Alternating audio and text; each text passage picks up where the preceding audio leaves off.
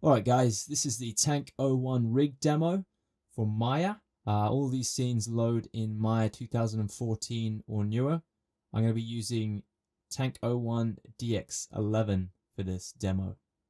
So I'm just going to load the textures and it should look something like this. If not, you want to load your preferences and display at the bottom there, rendering engine, make sure that says DirectX 11. Okay, I'm going to go through each control. We have the top node, which we're going to move around and rotate. You can also scale it. And we also have display mesh options here. So this is the game mesh. And you can see that the grouping layout is nice and clean. We have the 5 pieces that make up the tank. And these same 5 pieces are in each of the mesh types. So we're going to go to the render mesh. And this is all quads. This is a mesh that you would use to subdivide. And you get a better silhouette slightly. And the proxy mesh. And this is purely for animation. There's no UVs on this. It's just for animating to keep the viewport clean and play in real time. So we're going to move the drive control. You can move it back and forth and rotate it. And you can see that the treads stay in sync with wherever you move it. We also have the hull control, which adds quite a bit of realism to the way the tank moves. You can add a lot of weight shifting, and it's pretty cool control. We have these side panels and the wheel controls. So we move those up and down, you can see the suspension moving. And all the wheels are set up the same way, exactly the same. On the flap control, we can control the tread and the wheels separately, or we can just use them together. And we can also control how slack the tread is, which is really cool. The same controls on the other side, obviously, and we have the hatch controls. There's not a lot going on the inside. There are lights too, which I forgot to mention on the top node control. You just turn the front lights on, and we also have the rear lights. And you can see that we've got a bounce light that was baked in when I made the emissive maps, which adds a cool effect. The wheel controls also have these ground controls, and these are set up specifically for terrain mesh. So you'd constrain those to terrain. So if I just create a real quick piece of bumpy terrain, give it some subdivisions, move some points here. You see if we move the tank through it now, nothing really happens. So we need to grab these controls and geometry constraint them to the terrain. So I'm just going to grab the terrain and one of the controls and the next control and so on. Go through. I'm just going to do the one side. Ideally you do both sides if you're actually going to use this. And you can use these controls here to move it up in case there's any crashing. Alright, so now if I move this back and forth, you can see the tank wheels over the contours of the mesh. Going to delete that and reset those. Now all of the controls actually have selection sets, so it makes it very easy to navigate those. We're going to move over to the turret control. So you can move this around just like a target to aim your gun. And you can also wiggle the turret if you wanted to create any kind of secondary motion.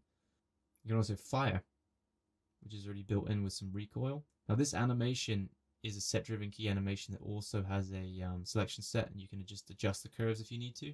So that fire animation can be adjusted there, or you can just use the power attribute, which you can unlock and tweak. I'm just going to crank it up just so you really see the difference. So the recoil is over exaggerated there, but yeah, you can see how the power affects it. So up to the machine gun, we can move that around just the same way as the turret. It's just a target control. We also have these handle controls, which you can constrain your character's hands to, and a height control that you can adjust depending on the size of your character. Now when we fire this gun, you see that the bullet chain moves inside, and the hammer strikes, and also the shell casings fly out the side, which is really cool when you see it all moving together with the recoil. Now you can control these shell casings by using this arrow, so I can move it around. It's going to move it to the left, and you'll see when I fire it, the shell casings fly out to the left side. Now these shell casings bounce on the side of the tank.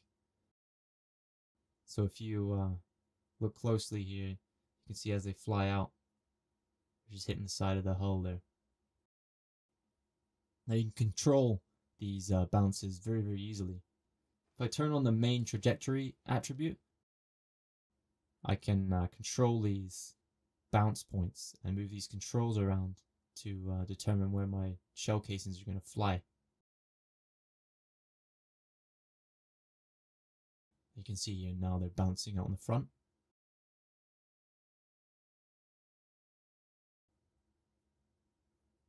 Just going to reset these, and you can take it even further if you want. There is a sub trajectory attribute that you can turn on, and it shows the path of all 3 of the connected shell cases. So there's only 3 that you actually see at one time. They just loop,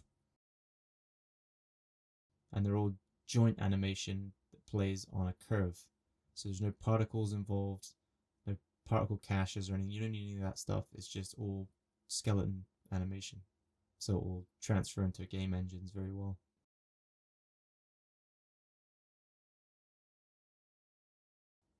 We can also turn them off individually if you need to. And that doesn't affect visibility. All that's doing is it's snapping the joint into the inside of the gun here. So if I turn that off, you'll see them appear. We can also rotate those shell casings if need be as well.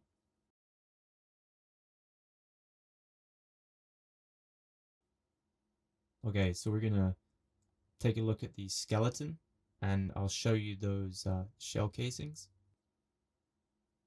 There's 3 of them, and they just get recycled. So they're always stored inside the machine gun until they're used, and they just fly out. So you only ever see 3 on screen at one time. Okay, so I'm going to do a very crude and fast animation just to show you the export procedure, what you would do. Just going to use the proxy mesh just so it moves a little easier. I'm just going to drive the tank and key it.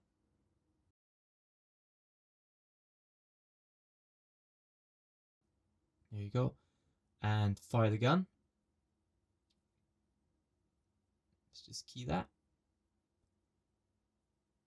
And I'll move the machine gun too. Let's just key that.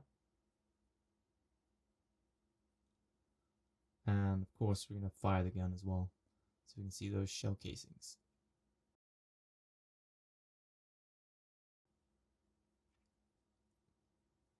Okay, so let's play that. Drive, fire, cue machine gun. Bang, bang. There we go. If we go back to game mesh, you can see the animation plays exactly the same way. And we're going to be focusing primarily on just the game mesh and the root joint. These are the only things that we want to export, so these are the only things that we need to do things to. So we're going to bake the root joint. Make sure that you have below option selected, because you want to select every joint below that in the hierarchy. So as we bake that, you can see the animation playing slowly there. The shells, now that's baked, and all we need to do is grab the geometry that we want and the root joint, move it out of the rig and delete it. And there we go. Now we're ready to export. So what you see there is just joint animation playing. So we'll see those joints again. You can see what's going on. Drive, fire, and then we'll see the machine gun shells flying out. It's that simple, and all you do is just select your pieces and export. I hope you enjoyed the video, and thanks for watching.